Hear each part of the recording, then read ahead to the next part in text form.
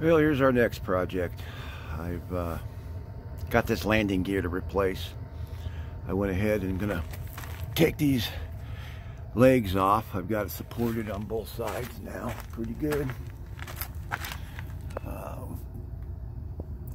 And our problem is up in here. You can see the shear pin is busted, and that's a clear sign that the gears in here are bad. I'm gonna go ahead and take this one apart as well.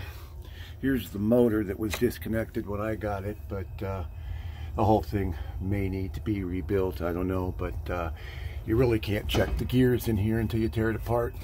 And then there's a threaded rod that goes down both sides here, and like a worm gear, and I've got to check that out. So this is my project for the next few days.